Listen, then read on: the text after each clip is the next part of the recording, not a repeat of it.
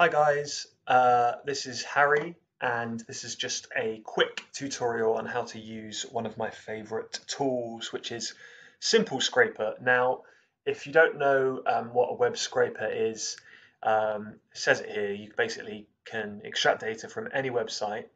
You can then download it, you can put it on a spreadsheet, use it for a project or an app, you can create an API. I mean, the limits here, there really are no limits to what you can do.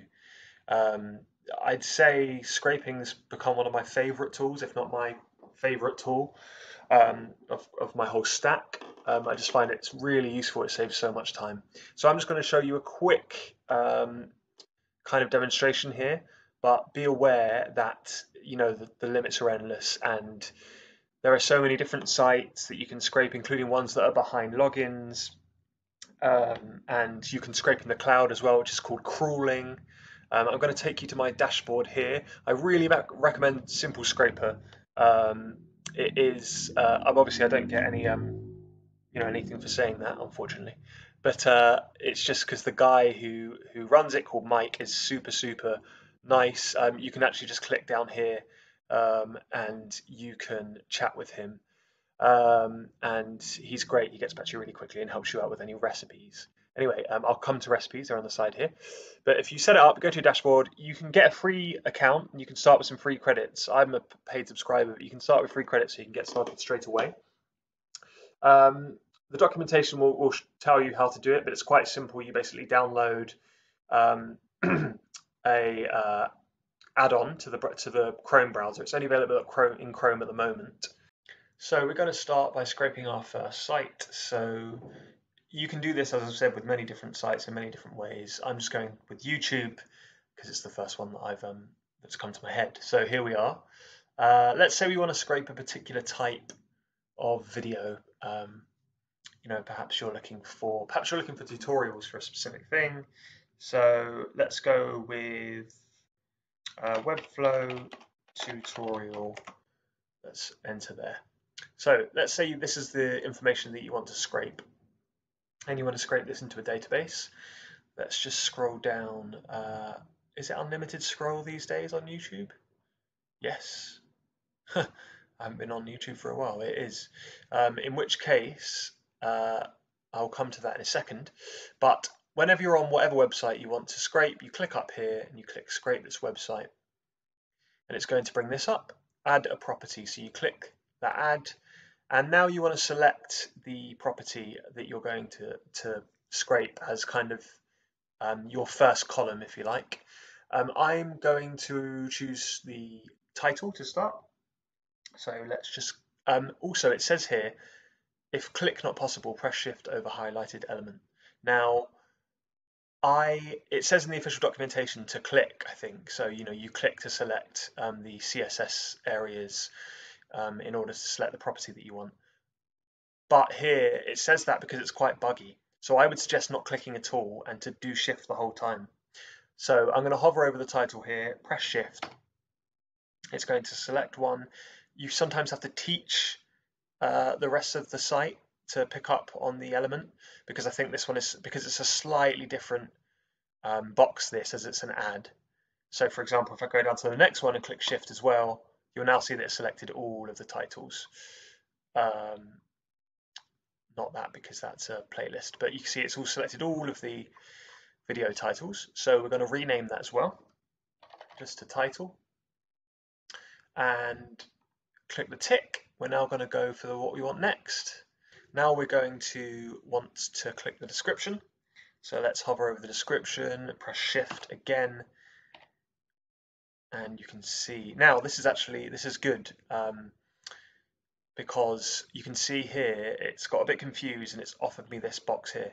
Now this is for being quite specific. If websites can get confused, you can clarify the section that you want. So here, only this, I'm going to tick that, only this. I only want the description. I don't want any of the other things that it said. And I don't need to click all of those, but you can see now that I've taught it that I only want to get the description and not also the channel name, etc., and the title, which it accidentally selected. So now that we've taught that, let's put description for that, or whatever you want to name it. Click tick. This is the thing with scrapers. You will see stuff like this. You'll see, oh, hang on, there's 97 and 99. That doesn't quite add up. It can be buggy. It can be buggy. It's just the where it's at right now, but you can teach it, and if you put enough work into it, you can teach it to do the stuff you need it to do. Now I'm going to click the next thing, so I'm going to click add, and we're going to go for the channel link. So let's hover over that and click shift. Again, this is a slightly different one, it being an add, although it has selected quite a lot. It says 138 there. So it's done some of them. Hover over here. There we go. So it seems to have done that correctly. So let's type channel there. Tick.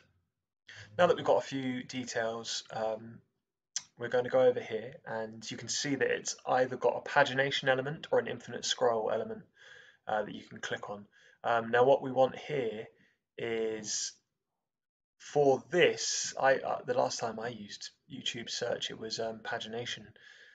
But I don't know what that says about me. But so it's infinite scroll, this site, so we're going to click infinite scroll there, and that just basically lets the scraper know that it's an infinite scroll page. If you were to do, if it was a pagination site where it's, at the bottom it's got 1 to 10 or however many pages, you would click that first, you'd scroll down, you'd find whatever the next page element was, usually an arrow kind of down here, and you would tap shift, then that would go green as well, like this has gone green. And that would teach the scraper to know to click the button for when you do cloud scraping or crawling, as I mentioned earlier.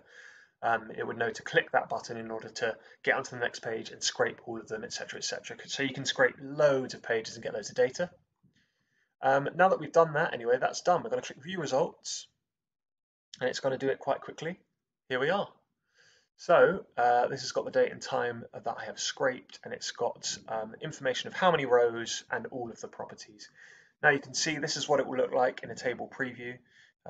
It's got the name of the channel, the link of the channel, which it took from that same element, which is useful, the description and the title.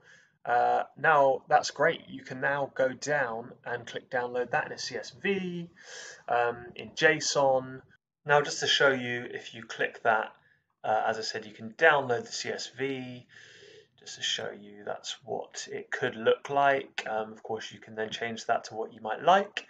But also you can go up here, go to integrate, and you can see you can look up, hook up Google Sheets by activating here, logging into your Google account, and it will link directly there, which is awesome. Also, it's got a webhook service here, which is awesome. And you can see that the kind of great things you could do with automation tools as well. Having these things, if you go to edit as well, on the 3 dots and edit and scroll down, you can schedule them for hourly, daily, or and many other features, which you can see the limitless possibilities there for automating kind of database scraping. And that can then trigger different things in Zapier or Integromat, so it's got loads of possibilities. So that's basically it. You've done your first scrape. This was a basic tutorial and a kind of an introduction to web scraping and to simplescraper.io. But if there is demand for it, I'll do another video on crawling, which is kind of taking it to the next level. It's probably my favorite feature. Essentially, you can put a list of URLs here and automate a list of URLs from another scrape, so that you could, for example, as we've done, scrape the information off YouTube, but then you could also, within that, click into each individual page and then scrape the information from this page. So, for example, say the comments and the user information. So that would be crawling, or spidering, I think it's also called, which is essentially kind of scraping multiple pages in the cloud. And as I said, if there's demand for it, I'll do a video on that. But thank you so much, everyone. Hope you're all keeping well. Take care, launchers. Chat to you soon. Bye.